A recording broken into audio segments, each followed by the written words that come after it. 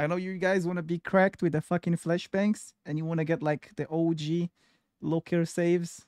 Unfortunately, you can't do it anymore with flashlights, but you can still do it with flashbangs. So I'm gonna show you how.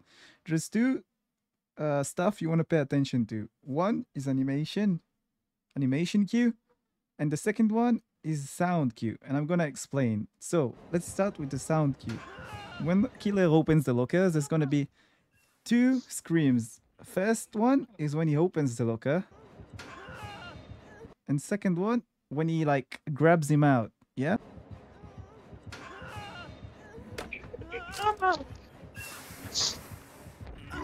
So on the second scream, you want to count in your head 1 second and then drop the flashbang. This is for the sound cue, but it's get a lot easier when you combine it with the visual cue. The visual cue is once he grabs him out, after like 1 second, is gonna be the survivor is gonna be traveling to the killer's head, like to the killer's shoulder, right?